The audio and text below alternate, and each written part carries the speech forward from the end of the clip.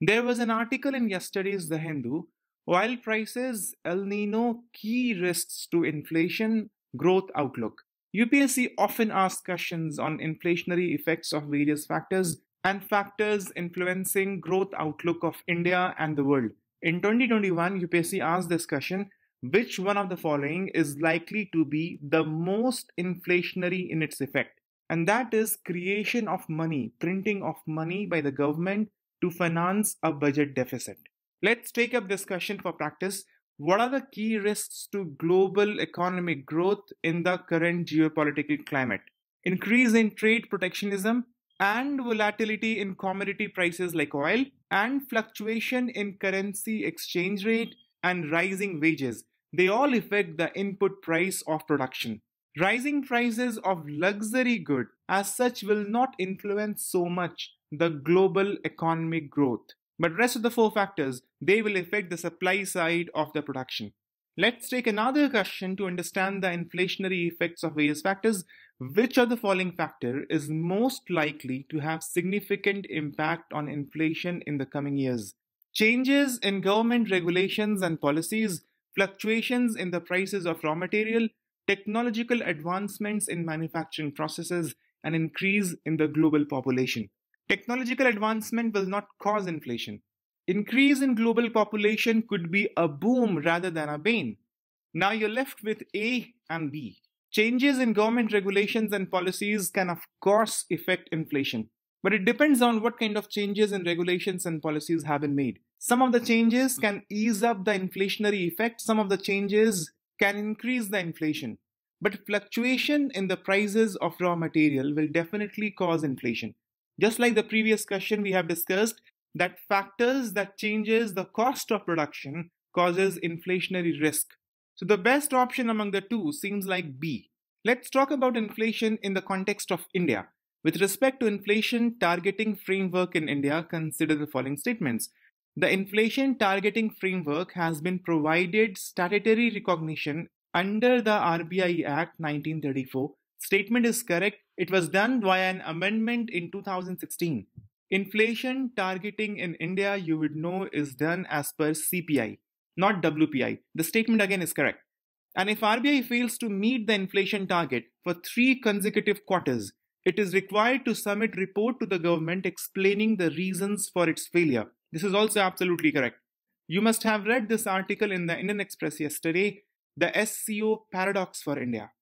India's membership in the SCO most likely enables which of the following strategic geopolitical opportunities? Your options are countering China's rising influence in Central Asia and balancing tension with Pakistan through a multilateral framework and cooperative projects, strengthening economic and security ties with Russia as a special and privileged strategic partner, or demonstrating its role as a net security provider in neighboring region on the global stage, or gaining greater access to energy resources and trade networks linking East and West. The foreign policy of India is based on one thing, the internal development of the nation. It is not to counter China, it is not to balance tension with Pakistan, although these things may come as an ancillary benefit of India joining the regional groupings. India also aims to be the net security provider in the Indian Ocean region. But the most appropriate option here, the opportunity that is enabled by India joining SCO, is option D. UPSC keeps asking the most likely consequence of major initiative by India. For instance, in 2017, UPSC has asked the most likely consequence of implementing UPI. UPSC also has asked the most likely advantages of implementing GST, that is to replace multiple taxes collected by multiple authorities. In the context of India joining SCO and other regional groupings, let's take another important analytical question. India's support for a rules-based international order is primarily aimed at constraining the power of China and other rivals in Indo-Pacific region, ensuring India's recognition as a leading power and gaining permanent UN Security Council membership, or to protect Indian trade, investment and diaspora interests worldwide, or to avoid scrutiny of its own approach to complex domestic political issues like the issue of Kashmir. As we already have discussed slightly, that India's foreign policy, India's support to any international order, is based on the fundamental thing, India's internal development. So the same will hold true for India's support for rules-based international order. To have India's internal growth and development, and that goal seem to be aligned with option C. Although such an approach also increases the prestige of the nation, and it will help the nation to be recognized as a leading power, and it may also help in gaining permanent UN Security Council membership. It may also help in countering China. But they are ancillary benefits. They are not the direct stated goal, and that's not where primarily the foreign policies are aimed at. You must also have read this article in the Indian Express yesterday on National Quantum Mission. What are the advantages of using quantum computers? They can break the existing encryption algorithm. They allow for the simulation of complex systems such as chemical reactions and material science. They enable the development of new algorithms for machine learning and optimizing some of the problems. They are less susceptible to errors due to their use of qubits instead of classical bits. UPSC last year has asked a very basic question on qubit. Qubit is related with quantum computing. And quantum computers, they can perform very advanced function. First, the speed is exponentially high compared to classical computers. They can break the encryption code. Since the speed is very high, so in a very small amount of time, they can break the existing encryption algorithm. But this has been a disruption in the cryptography that we presently practice. And this by no means is considered as an advantage. So option 1 is not the advantage. Option 1 rather is a disruption caused by quantum computers. And because of high speed, it does enable simulation of complex systems. It will also enable the advancement of click chemistry.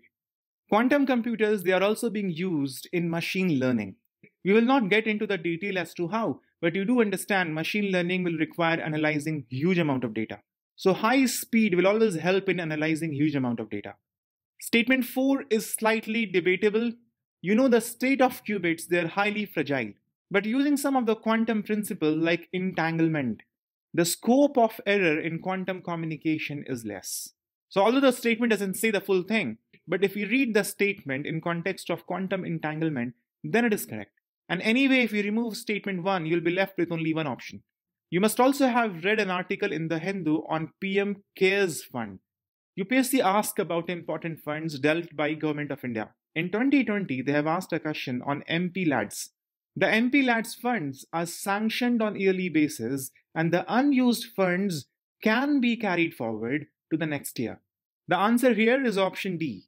Now the question for you is this: which of the following comes under the ambit of audit powers of Comptroller and Auditor General of India? All expenditure from the Consolidated Fund of India, yes. Contingency Fund of India, yes. Public Account of India, yes.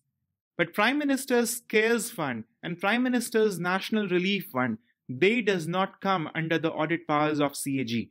They are audited by private agencies. Supreme Court of India also has ruled that Prime Minister's CARE Fund is established as a charitable trust, and the money is not used from Consolidated Fund of India or the Contingency Fund of India or the public account. So it can be audited by private agencies. So the answer would be option A. You must also have read the news. The Department of Biotechnology recently has said that the exercise to sequence 10,000 Indian human genomes and create a database under the center-backed Genome India project is about 2/3 complete. So try and solve this question. Which among the following are the applications of genome sequencing? Development of personalized vaccine. Of course, yes, especially for the vaccines of cancer. The tumor of cancer carries different genetic material. And to identify that in different person, you will require a personalized vaccine. And the identification can be done by genome sequencing. So genome sequencing will aid the development of personalized vaccine. Genome sequencing will tell you all about the sequences of gene, and any changes or mutation can be easily identified. And all these will help in criminal investigation and forensic analysis. Once you know the sequence of gene around the world among different people, that will help in studying the evolution process as to how the human beings migrated from one continent to rest of the world. The same idea can also be used in conservation of endangered species by identifying genetic diversity. Genetic diversity is an important marker for resilience and stability of any species. But you can't understand the complex human behavior from genome sequencing. Human behavior comes not only from inside, but also from external factors. So the answer obviously would be option C.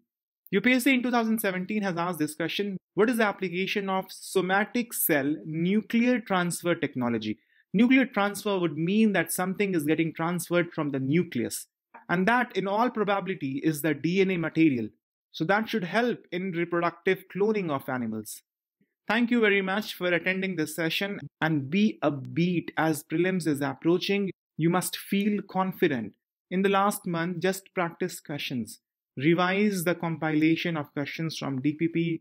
Revise the test series that you have already given. If you go through many questions, you'll feel very confident before the exam.